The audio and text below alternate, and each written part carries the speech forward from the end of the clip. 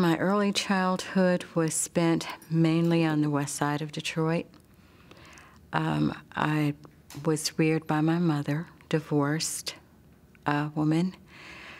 I lived in a segregated, although predominantly black neighborhood, and the schools that I attended in early childhood were segregated as well, actually all the way through school. It surprised me and disappointed me that people couldn't do the same thing, but we all lived in the same country and under the same Constitution and Declaration of Independence.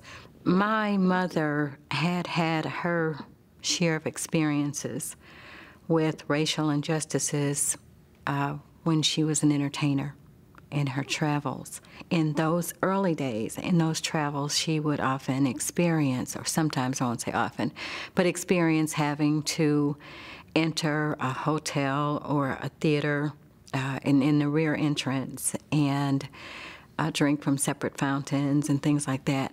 I only learned of that, though, at the August 28 march. And it's because of what was going on that compelled her to want to go. She understood the problem. I was in junior high, so there was some understanding, a relatively thorough understanding of what was going on. But to be in such a huge crowd, that was pretty overwhelming for someone just under 5 feet tall.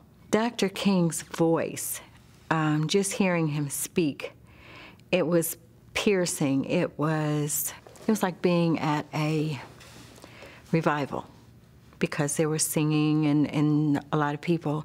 And then there was this reverend. He was Reverend King, not just Dr. King.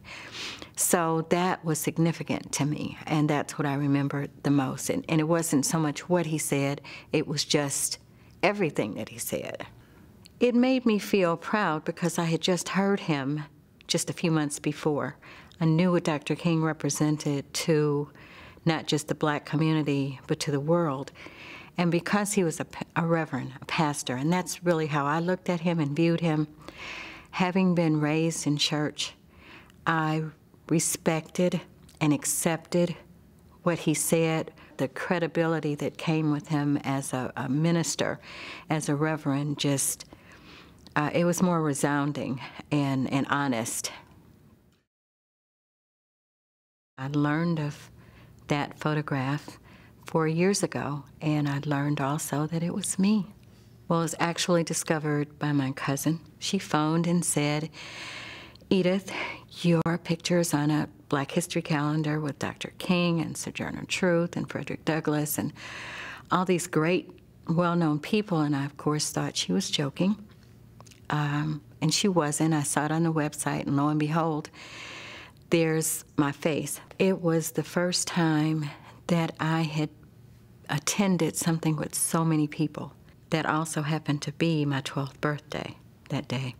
So I must say that it's overwhelming, and because I'm a civil rights activist and have been for all of my adult life and most of my childhood, advocating for what I believed in, it served for me as a confirmation that that's what I was destined to do.